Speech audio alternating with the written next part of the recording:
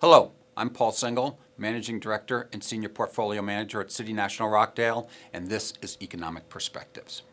Well, we find ourselves at a very exciting time for the U.S. economy. The Fed is quite pleased with how well the economy is doing.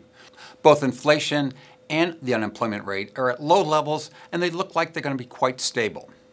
But the question, of course, is what's the future going to be like? And here we're starting to see some changes going on in the economy. Is it because of the higher interest rates that have been happening over the last few years with the Federal Reserve Bank raising interest rates?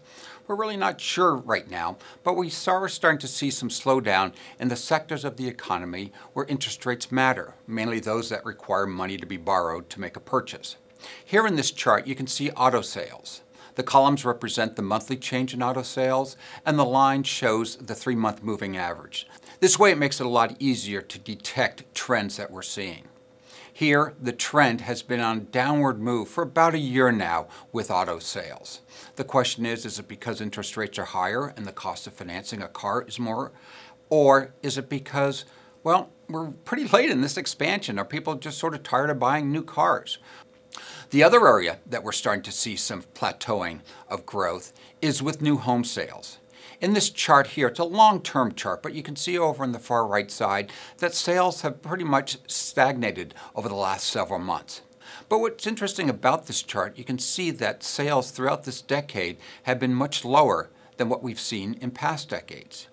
So it might not be just the fact that interest rates are higher. It could very well be that there's just not the interest in buying homes like we've seen in past generations. Also, it's a lot more difficult to get a loan this time around than it has been in past decades. The third area that we're starting to see somewhat of some constriction is in the Financial Conditions Index. It measures such things as short-term rates, long-term rates, credit spreads, the stock market, and the value of the dollar. And since the springtime, these conditions have gotten a little bit tighter than what they had been in the past. In this case, it's clearly showing that the changes in interest rates are having some of an impact on the financial markets.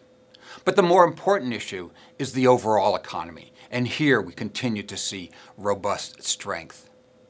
Growth in the second quarter was very, very good, led by strong consumption. That's expected to play out into the third quarter of this year and should make third quarter GDP quite strong. This is what the Fed's really paying attention to.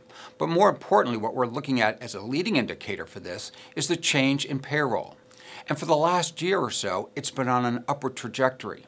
More and more people are being hired onto the payrolls than what we've seen in the past. And this should continue to keep economic growth relatively strong compared to what we've seen overall in this entire expansion. So our outlook continues to be the same. The economy is doing quite well. There are no immediate views of anything that could be recessionary in the next 3, 6, or even 9 months. And that we expect the Fed to raise short-term rates and long-term rates will remain relatively stable. This is Paul Single with City National Rochdale. Thank you for watching. We'll see you next month.